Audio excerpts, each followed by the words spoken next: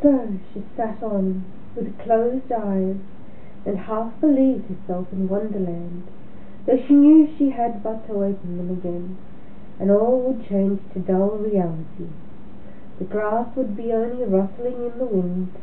and the pool rippling to the waving of the reeds. The rattling teacups would change to tinkling sheep bells, and the queen's shrill cry to the voice of the shepherd boy, and the sneeze of the baby, the shriek of the griffin, and all the other queer noises would change, she knew, to the confused clamour of the busy farmyard, while the lowing of the cattle in the distance would take the place of the mock turtle's heavy sobs. Lastly, she pictured to herself how this same little sister of hers would, in the after-time, be herself a grown woman,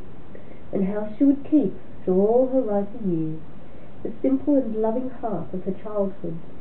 and how she would gather about her other little children, and make their eyes bright and eager with many a strange tale, perhaps even with the dream of Wonderland of long ago, and how she would feel with all their simple sorrows, and find a pleasure in all their simple joys,